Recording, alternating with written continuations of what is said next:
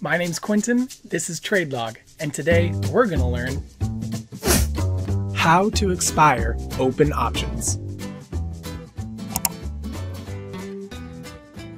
When broker trade history reports do not record option expirations, users can expire all open option positions in a data file by first clicking on the account they want to work on, then going to the top left and clicking Adjustments.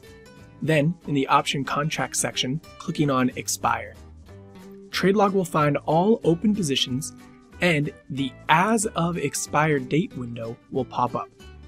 The date in this window will automatically be filled with the date of the last trade in your records.